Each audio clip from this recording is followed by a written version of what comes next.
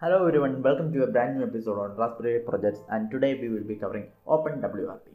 So this OpenWrt is what we can say a forum which gives us open source router firmwares. So in a common sense we can say that it helps us to upgrade our routers. So that's it, and as it supports Raspberry Pi, I'm going to install OpenWrt on Raspberry Pi. So just search Raspberry Pi and go for Raspberry Pi Foundation and then Raspberry Pi. So these are some images of Raspberry Pi, and mine is Raspberry Pi 3B+. So I'm going to download this. So I'm not going to download this literally because I have already downloaded. Yeah, so that's it, and let's get our hands dirty.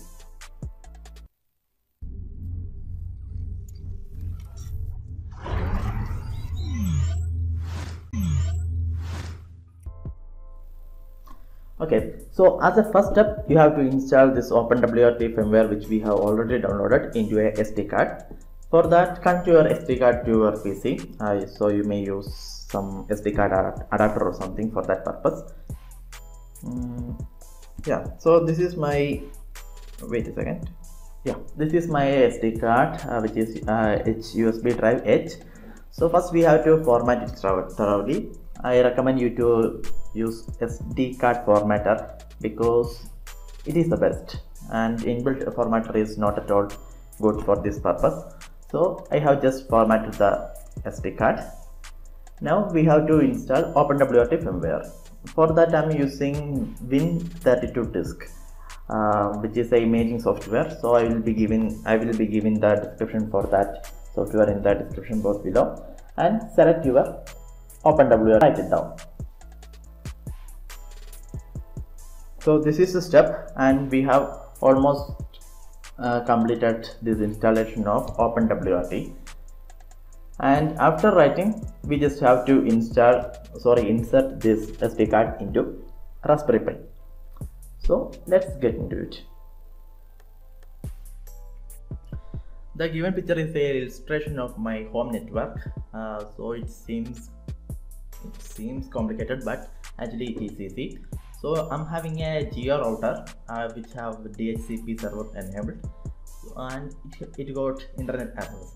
So we have to convert this wireless connection into a wired connection in order to feed it into Raspberry Pi. So that's why I'm using a wireless repeater. So actually it is a router, and I have converted it into a repeater. So I will get internet into Raspberry Pi. So that's all about the Raspberry Pi. So that's all about this illustration. Now let's get into configuring OpenWrt on Raspberry Pi.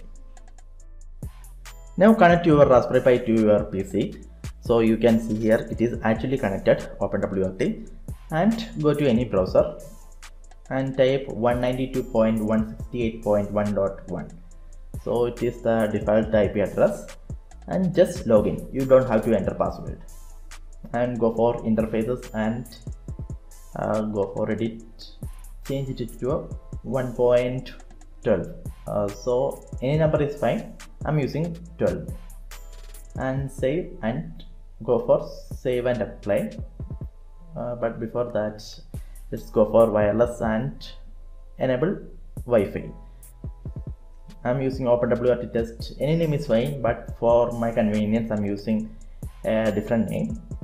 And so this encryption is WPA-EAP in that case, and just apply, save. Now in order to get back into this OpenWrt login portal, you have to type 12, like 1.112. So that is new updated IP address, and go for login. Okay, now we have to connect to our new Open Wi-Fi, which haven't enabled. So we have to enable this first. I'm going to wireless and enable.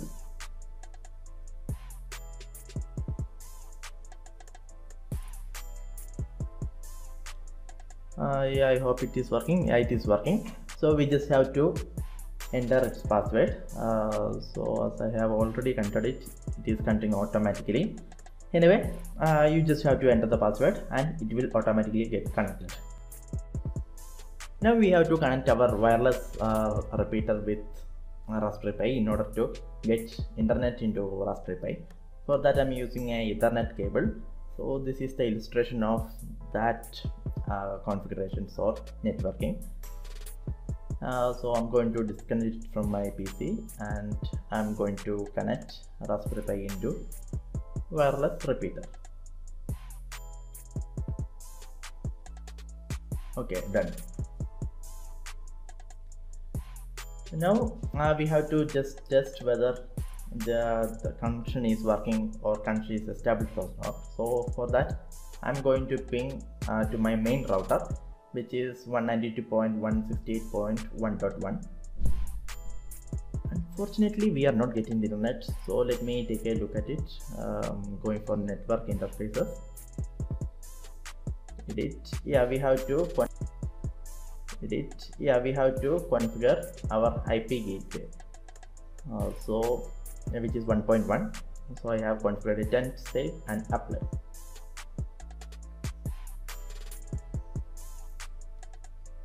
Yeah, now it should work. Let me try. Yeah, we are getting ping, so the connection is working fine, but let me check we are getting internet or not. So we don't probably get internet, see, because we haven't configured WAN configuration. So we now we have to configure WAN. So yeah, DHP client Ethernet 0, create interface. No, it is not working. Let me refresh it and then throw it. Yeah, it is working. Here everything is perfect. I'm going to select this as LAN. Yeah, then save and apply.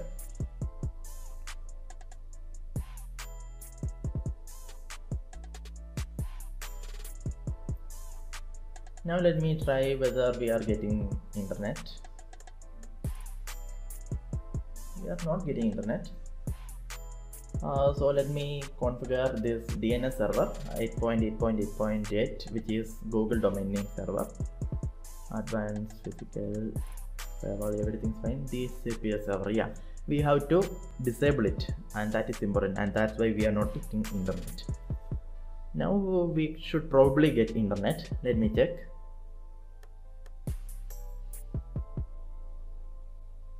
Yeah, we are getting internet. So we have successfully configured everything, but we have to just ping to Google, because in some cases static routing has to be configured in order to get ping. So if we are getting ping, yeah, everything is set. Now let's install FreeRadius service on this OpenWrt.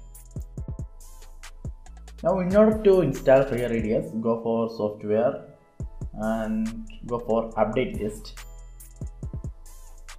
and it will take some time. By that time, let me go for OpenWrt FreeRadius, which is a documentation provided by OpenWrt regarding FreeRadius installation.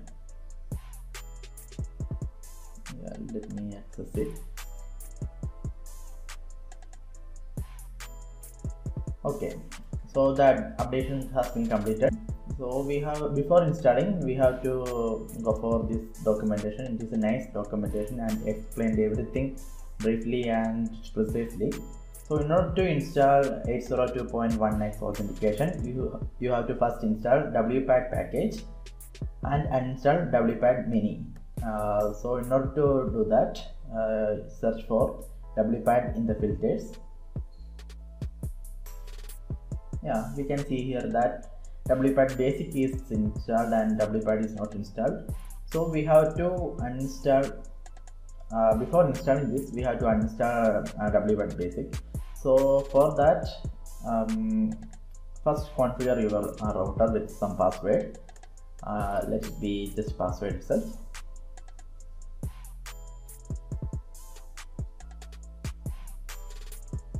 Save.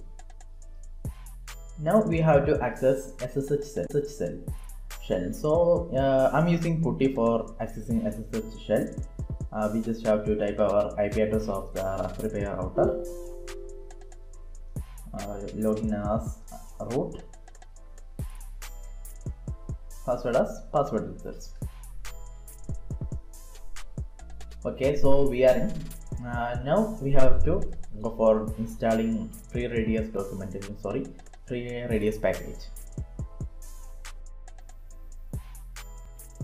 Now we have to install wpad on this OpenWrt. For that, go for system software and go for installed and type wpad.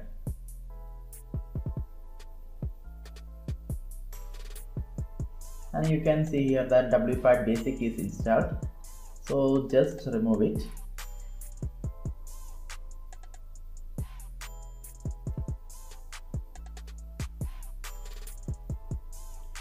And install wpad.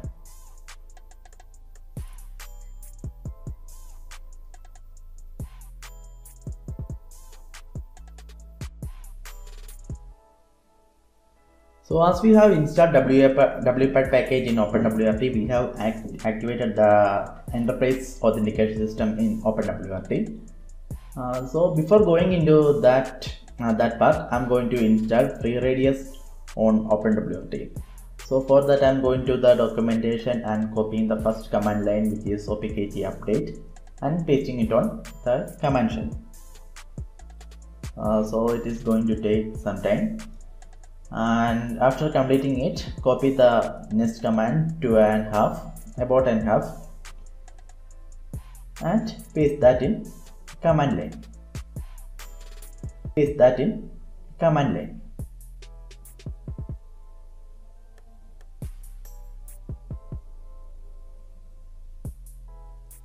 Okay, so it is not possible to copy everything and paste it at the same time, so that's why we are dividing it into half. So after completing this installation or downloading an installation, just copy the rest of the part of the second command. Copy it, and after this installation has completed, type opkg install.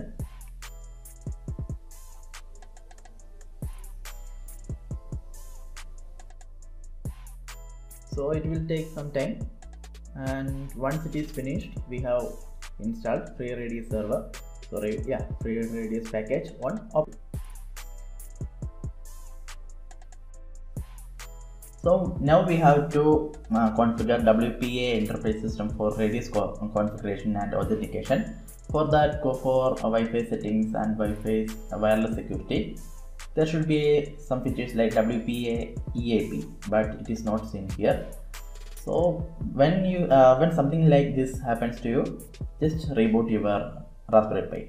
So I was thinking like there is some mistake in my configuration, so I was going through so many lots of stuffs.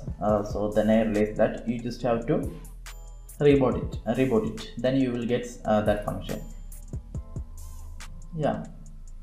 Then I rebooted it and gone over to reinstall wpad package, and then again when I came back to this wireless settings features, wireless security, it was here like WPA medium security and the enterprise medium security and strong security also.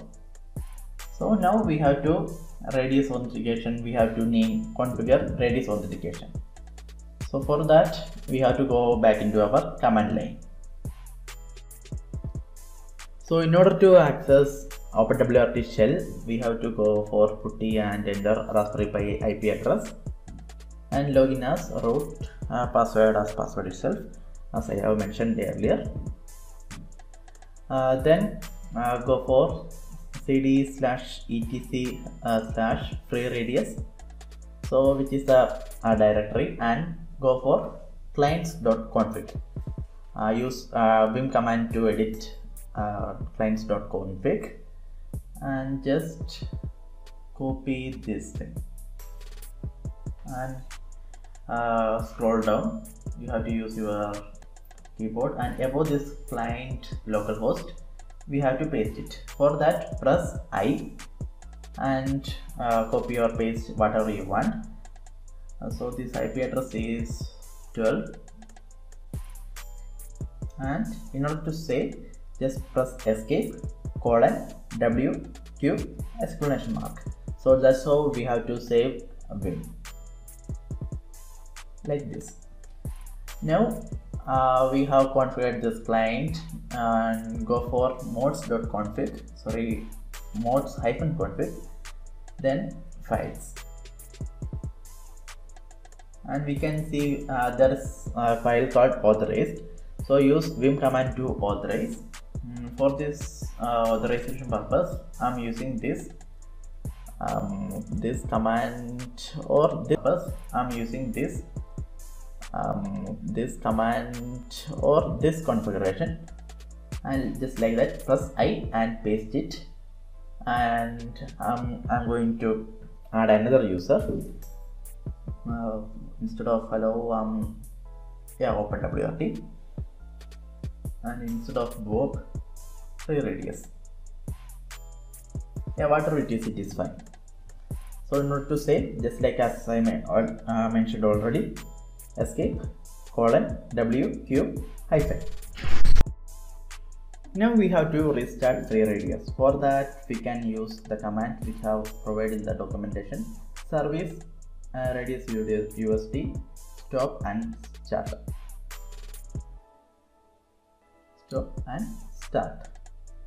Now we have rebooted the FreeRadius service, and this is used to test if it works or not. It is not working. I don't know why it is not working. It should be, but it doesn't matter. We can still try whether we can still configure FreeRadius authentication. So I'm going to type this localhost ID and password as testing123. So we don't have to configure this, as we are hosting it in a local server. We just have to use the local IP and password as testing123. That's it. We can save it. So if you want to use another server, you have to use the other server's IP address and the password, as we have mentioned in the clients.config file. So now I have disconnected my Raspberry from my Wi-Fi using Ethernet, and you can see here that OpenWrt test, which is having a EAP configured, is active now. We just have to wait a second. It is connecting.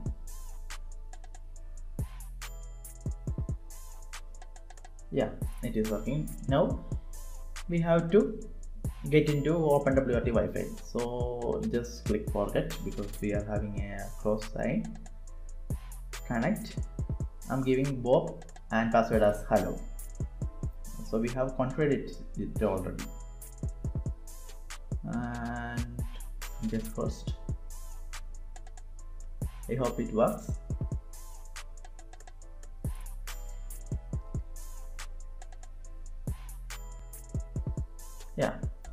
We are successfully connected. Now I'm going to disconnect it from my PC and connecting it back into wireless repeater. Something just like this, so that we will get internet to this OpenWrt router, and we will get internet to my PC also. So everything is set. I'm going for Google.